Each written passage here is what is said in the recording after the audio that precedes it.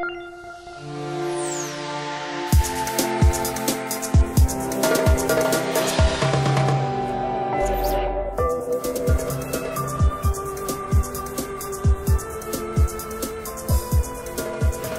wanted that really Riyadh citizens love their national library. Architect Thomas Lucking was commissioned to expand the King Fahad National Library in Riyadh, the capital of Saudi Arabia. Well, we felt that the National Library is about conserving the culture, to preserve everything that was ever written from Saudis or about Saudi Arabia. So we preserved the existing building of the National Library and used it as the core, as the center of the new National Library. And we built the new building around it and covered it with one roof. That's why you see tensile structures with fabric. That is the screen around the building, which is a sun shading.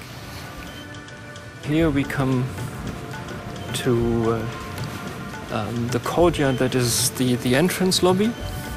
And if you have a look down with me, you see the vertical connection, a lift, and what we call the panoramic escalator. On the roof of the old building, we have the entire reading area where all the users of the library come here.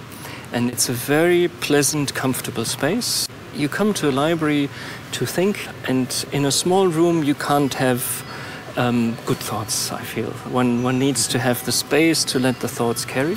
Our home is crowded, like my nieces, my nephews, they come, and it's not a great place to study.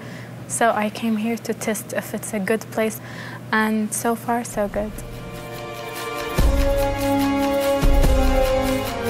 It is a low-energy building. We only cool a layer of 2.5 meters where actually the visitors, the customers are. So if you look down here, under each shelf we have a grill, and that's where the displacement ventilation is located.